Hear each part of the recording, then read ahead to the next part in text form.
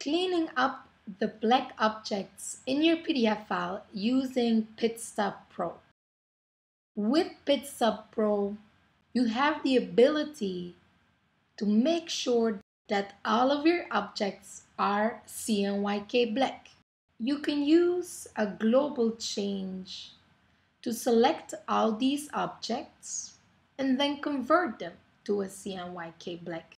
By default, a global change called Cleanup Black is installed. You can find the global change inside of the Tools tab, Plugin PitStop Process, Global Change, and inside of the Standard folder, you can find the Color folder, and the Clean Up Black is inside of this Color folder. If you select it and double click, or you do a right click and choose Edit, you can see the content of this global change. We have a list of different types of black that we can select. In my PDF, you can see those different kind of black objects.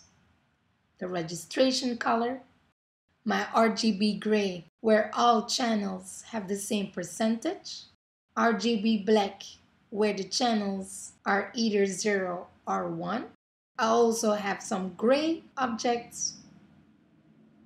And as you can see, my RGB gray is also ISOC tagged. Now I make sure that all of my selections are enabled, and then I run this global change.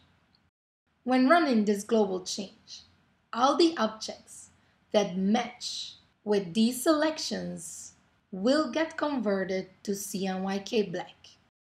If you would have different types of black objects that doesn't match these selections, then please check out our movie about converting all text to 100% black, as there you can see how to set up an action list to convert only specific selections.